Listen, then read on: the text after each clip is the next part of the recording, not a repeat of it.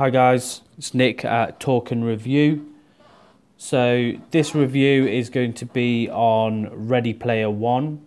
So I went to see this yesterday at the cinema, and if you're not aware of what the film's about, so it's directed by Steven Spielberg, and the plot is around a dystopian 2045, and the world looks mostly like a big trash heap.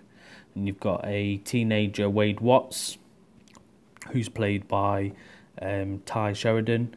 He lives in, I think it's called the stacks of like mobile homes with his aunt.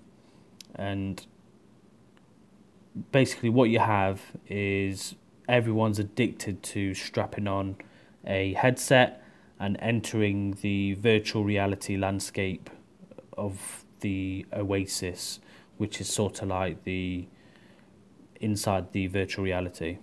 And there people can transform into like a digital avatar, whether this be live action, animated, human or extraterrestrial, and basically your imagination is your only limit.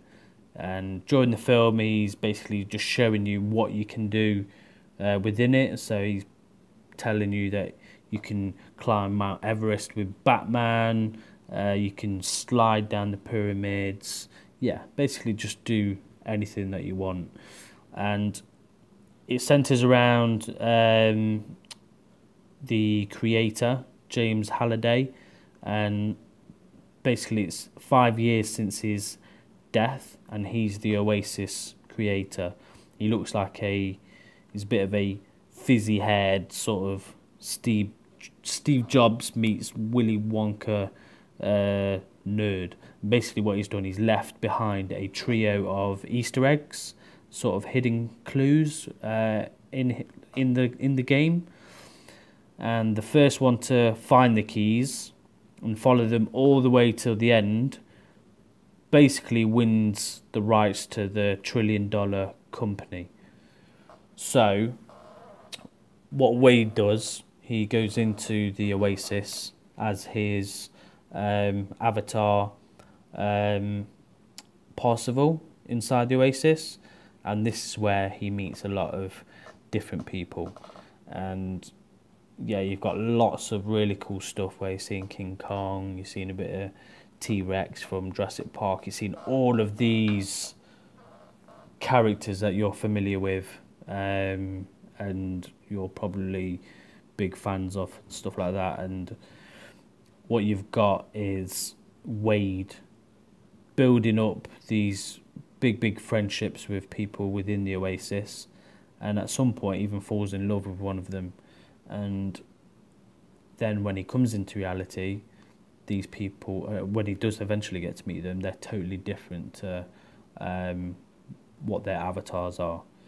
And I think Steven Spielberg did really good with this film. He always smashes these big spectacle blockbusters, and I think he did a really good job on this one. Some great scenes. My favourite one was there's a horror scene in the middle of the film, and it references to The Shining, and that was really cool. There was also a good scene with Chucky. Wasn't expecting it, and when he come in, I absolutely loved that. And for me, the CGI was awesome. It felt like a bit of mixture between, what would I say? It was a mixture between Avatar, reminded me, and a bit of Scott Pilgrim, where all the coins are falling out. And it was a really good film. I think it's definitely one that you'd need to watch in the cinema, so you can just really experience all the special effects from the film. And it's nothing extraordinary where you need to go out and see this film right now. It's just a fun popcorn film. So definitely go and see this film, and I think you'll enjoy it. What you've got is, for me, it's like a sort of eye-popping kaleidoscope within the Oasis. You're seeing that much stuff and visual flares, and I think Spielberg's done brilliant, and I like how he's flicked between the reality and the virtual reality. So yeah, definitely go out and watch this one. Really good film. Hit that subscribe button. Hit that notification bell if you want all our updates. We've now expanded a bit further within the social media. So we now have Instagram, we've got a Twitter page, and we'll also have a Facebook page.